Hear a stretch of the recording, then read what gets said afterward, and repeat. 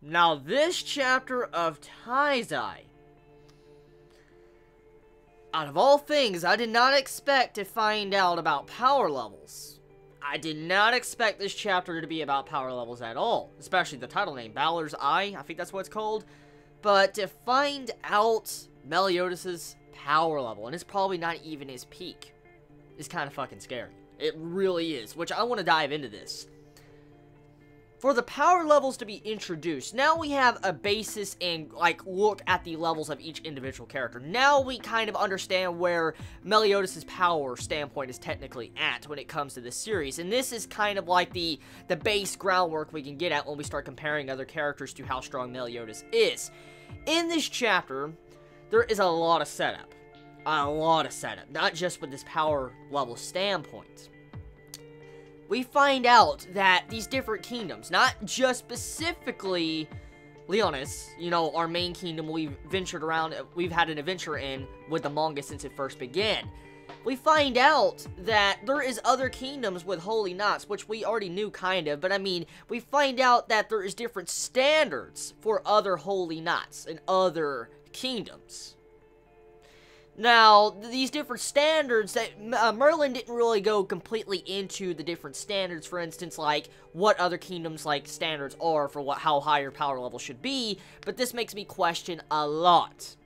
For one thing, since now we know technically there's different standards for different kingdoms, everybody can possibly have holy knots, the question is, there probably is kingdoms out there that maybe have a power standpoint, you have to have a power level of, 3,000 to be a holy knot. Which would be crazy. It'd be fucking crazy. Because we get the actual groundwork of how you become a holy knot in the series now. You have to have a power level of 300. At first glance, that looks like a fuck ton. But when you get to the end of this chapter and you see Meliodas', you're like, what the fuck? When you see that power level. 3,370, dude. What the fuck? Oh my god, dude. Okay, I knew Meliodas was strong. We all know this. He's never showed his full potential. He hasn't. I mean, he doesn't have his sacred treasure. He doesn't have his, freaking godly weapon. He can't use it. He doesn't even have it. Imagine when Meliodas has this weapon, how fucking strong his power will be. It's like the entire dialogue with what, King said. You may have all this power, but you might not be able to use it if you can't tap into it with your sacred treasure. Are you saying that power that he currently shows is his maximum? Or is that not his maximum? And is that just like the power he has without his sacred treasure and without him transforming into his demon mode? Because I highly doubt, I fucking highly doubt that whatever that power level, 3,370 for Meliodas is the maximum he has. Because we do know Meliodas has never showed his full potential, and I highly doubt that is his full potential. I mean, he's not even in his demonic form yet. So, I'm questioning, how powerful is he even in his demonic form? Because even when we saw Meliodas in his demonic form, we never even saw him at full potential then. He was still, transforming into his demonic form. He was. In the chapters we saw, his body was slowly turning into a demon, but slowly. It wasn't fully. And so he wasn't even at maximum power when we did see him then. So how fucking strong is he? I'm gonna make the joke. I bet his power level is over 9,000. I'm willing to fucking bet it. His power level is over 9 fucking thousand. No joke. No joke. I'm willing to bet that. I'm willing to bet money on that. Now we have our main standard now when it comes to powers. We do. So I'm curious exactly what the power levels of all the other sins are. What is Merlin's power level? What is, Diane's power level? What is King's power? What's Bond's? I'm just really curious to find out what's everybody's standpoint in terms of power. I mean, Meliodas had I think his spirit alone was 2,010. 2,010. That was Meliodas' spirit level. That's not calculating into strength and power and stuff. Dude, that is ridiculous. That is freaking ridiculous. It makes me also question a couple other things, too. How strong was Hendrickson? Or even the Great Holy Knot? how strong was Dreyfus?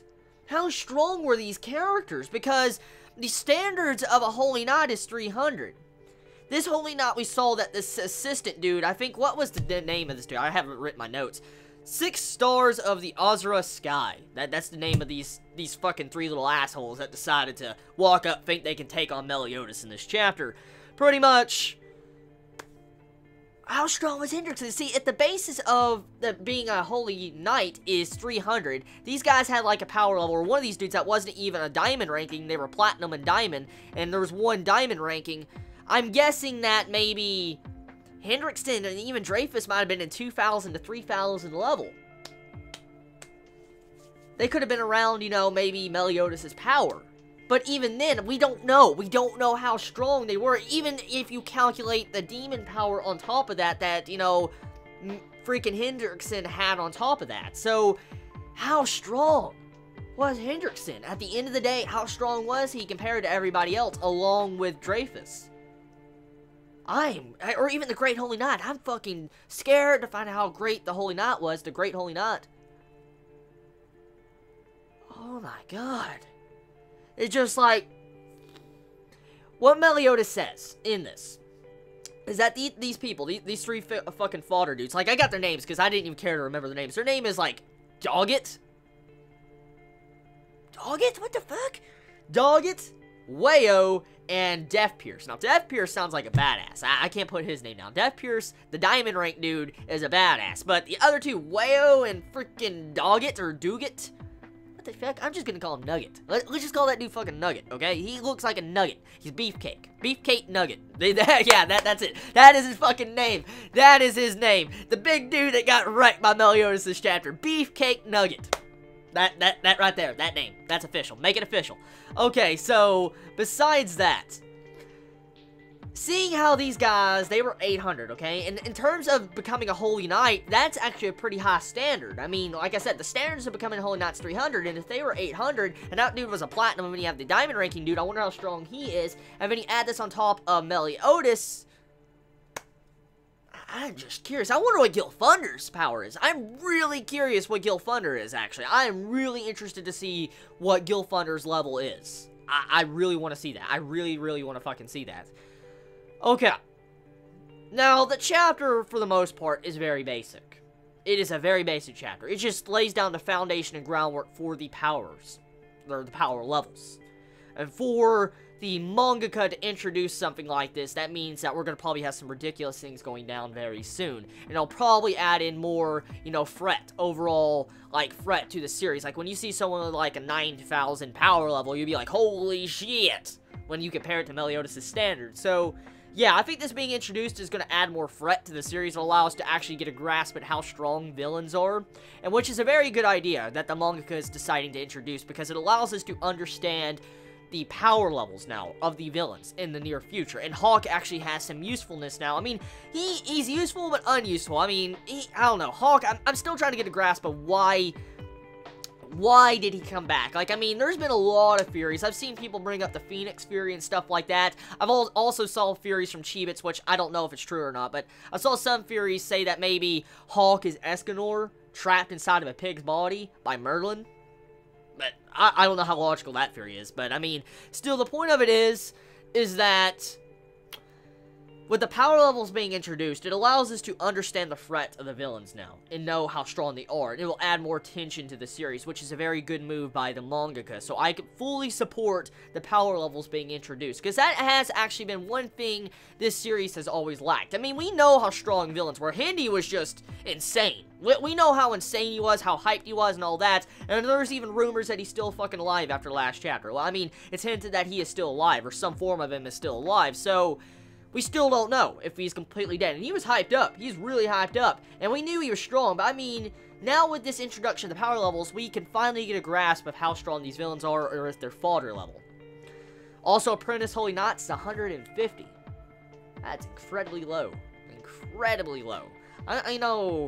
I wonder what, Girda's power level was when she got the demon blood inside of her. Or Jericho's. I wonder what their, levels were when they got the demon blood inside of them. How far did it jump their rankings up? Another question.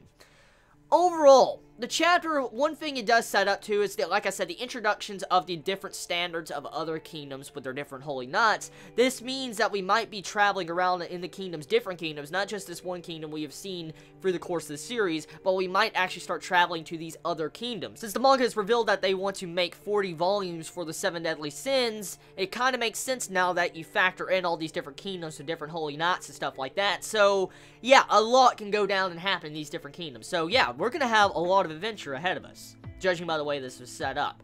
So tell me your thoughts in the comments below. How did you feel about this week's episode? How did you feel about Merlin making this Balor's Eye for a royal family to tell the power level of holy knots? Interesting. But tell me your thoughts in the comments below. I love you all so much. You have a wonderful day or not, wherever you live. Please be safe. Chibi out.